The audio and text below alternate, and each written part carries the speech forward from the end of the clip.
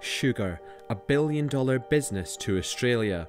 Almost all of its cane is grown here in Queensland, with the Great Barrier Reef right on its doorstep.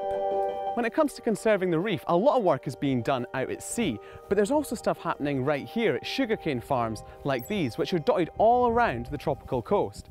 It's the runoff from these sugarcane farms, the pesticides, the herbicides, that are posing to be a huge threat to the future health of the Great Barrier Reef. Chris and Belinda have developed smart water sensors that remotely measure nitrate levels in farm lagoons. Nitrate can lead to more algae buildup and less coral diversity out on the reef. Yeah. That's where the light shines through, and that's where you get your reading from. Their system, including a bunch of sensors and a computer in a waterproof box, helps them remotely secure more accurate readings around the clock and crucially gauge the effects of specific rain events. We might not have a lot of nitrogen leaving every paddock on every farm, but all it really needs is a little bit over a large area of land. Those marine systems, they haven't evolved with high nitrogen levels. So once that changes a little bit, you change the balance. Enable spraying. One solution could be this herbicide spraying drone that zones in from above and targets hard to reach weeds, thus greatly reducing the amount of chemicals spread across a field.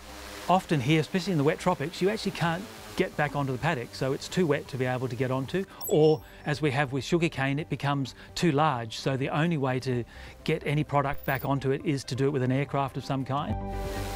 The DJI drone has 4 radar sensors on board, so it can get close enough to crops without crashing, and the nozzles have been specifically designed to form just the right amount of liquid so droplets don't blow off into the wind.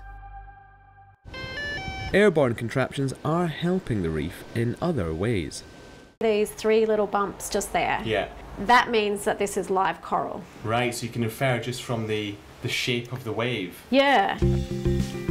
Dr. Karen Joyce uses drones equipped with sensors like spectrometers to capture detailed information unseen by the human eye. It measures the way light is reflected or absorbed. So, for example, we see trees as green because they reflect green light.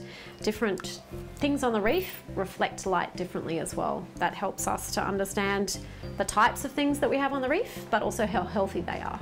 You just realise how small of an area the drone can capture. So that would be like 15 minutes work to do just that little bit there. And this only represents 1 of 3,000 of the reefs at the Great Barrier Reef. To better understand the scale and complex ecosystem of the reef, I've come to the epicentre of tropical marine research, the Australian Institute for Marine Science. Behold, the CSIM, one of the most advanced reef replicators on the planet.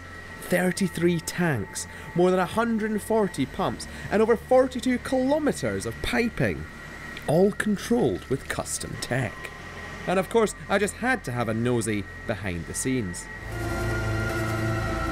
The bits and pieces you see along the back wall here, they're what control our pH. They provide dynamic, active control of the processes occurring in the tank.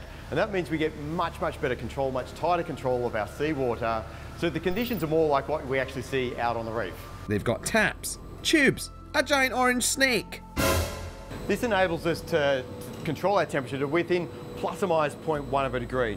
We can create profiles, whether they be seasonal or daily. We can control salinity, so replicating freshwater plumes. We can replicate contaminants, whether they be nutrients or pesticides, insecticides, a whole range of different parameters. The CSIM's able to precisely replicate the conditions of the Great Barrier Reef as it's found in nature, but it's also able to look into the future. What will the reef look like in, say, 50 or 100 years from now? We're looking at those mechanisms that make corals more thermally resilient. This isn't a solution. The solution is dealing with climate change and the carbonisation of the economy. We're just looking at ways of assisting this to enable those corals to survive until we find a solution to that bigger issue. Scientific facilities, drones, monitoring sensors. These are just some of the many efforts to importantly buy time for the reef. While seismic shifts are required to truly preserve this natural phenomenon, small actions can lead to big change.